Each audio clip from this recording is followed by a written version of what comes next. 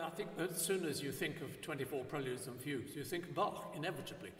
Two books of 24 Preludes and Fugues are probably one of the sort of cornerstones of musical history, and they of course influenced me hugely when writing this, my own set.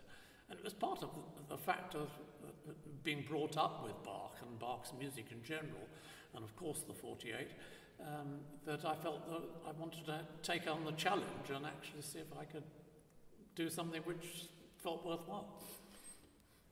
When I finished the piece in 2019, the next job was to try and get it into a form which could be seen by other people. And I am a professional music typesetter, so I produced what I think is quite a handsome volume. And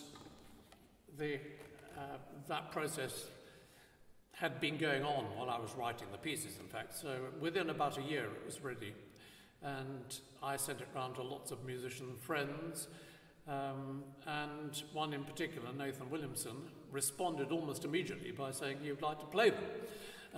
Not only that, he even suggested that we might try and see if we could get them put onto disc. This was during the time of COVID, so we weren't doing public concerts, and this seemed like a brilliant idea. So when this arrived, I played a piece of Chris's a couple of years before, and this turned up, and what immediately struck me was two things: the love and care and attention and real devotion to this piece, which the composer had put into it, but also just the sheer ambition of it.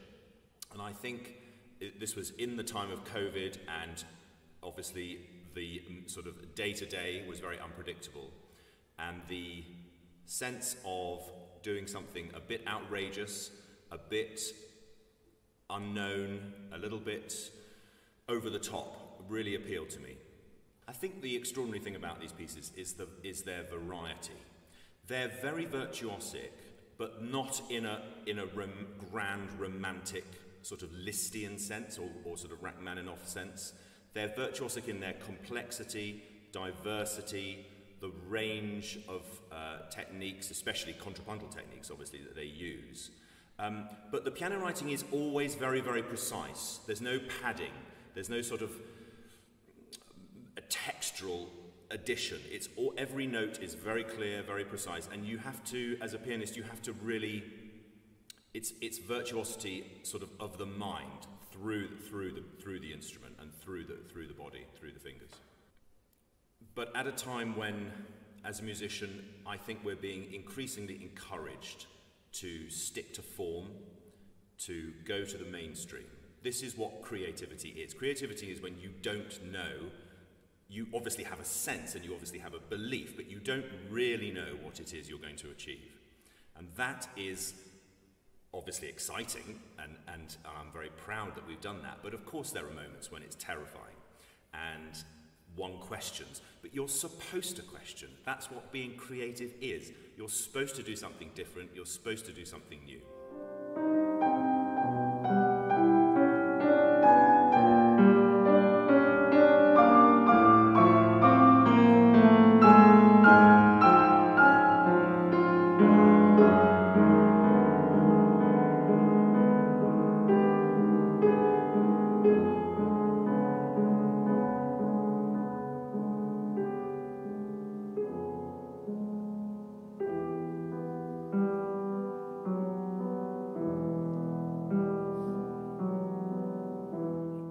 Pieces follow Bach's model in that they are pieces in all the potential major and minor keys, all 24 of them.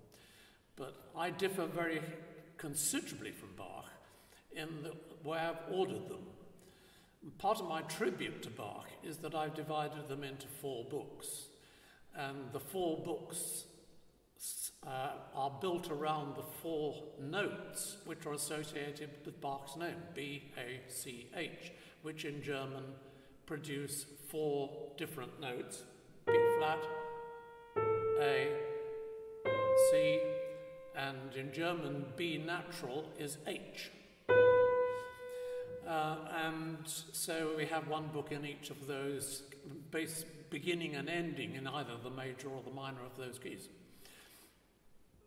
In my music generally, I am quite aware of my historical position, and over the past 50, 60 years that I've been writing, I have often used quotations from other composers, and this is quite potent in this particular work because I make not only references to Bach and actual pieces by Bach, but I make quite a lot of reference also to Shostakovich, who wrote his own set of 24 Preludes and Fugues, as well as making references to specific pieces and composers of all periods, partly because the pieces were commissioned by 24 individual people or institutions, and some of these people actually said they would like to have these references, these cross references. So you hear bits of Prokofiev, bits of Vaughan Williams, bits of all sorts of people. I think I intended when I wrote them to think of them as 4 books which could be played individually. I don't have any strong feelings though about how people choose to play them. I've done my work, and hopefully the pieces are out there in the public domain now, and if people want to cherry pick and do their own choice of pieces, that's fine by me. I would love to program it in its entirety, and I think just as with Bach, and Shostakovich, that is what a set of this stature requires. One of the finest and most appealing things about the piece is the way it is structured. A beautiful sort of flow through from the different keys and the references to Bach's name. That is what I would really like to do. On the other hand, the individual nature of the pieces with their diversity and different characteristics work in any myriad collection that you could put together. This piece is incredibly varied, it's diverse, it's fun, it's serious, it encompasses pretty much every emotion you can think of. That's certainly been stimulating to me, and I'm sure it will be very stimulating to anyone who hears it.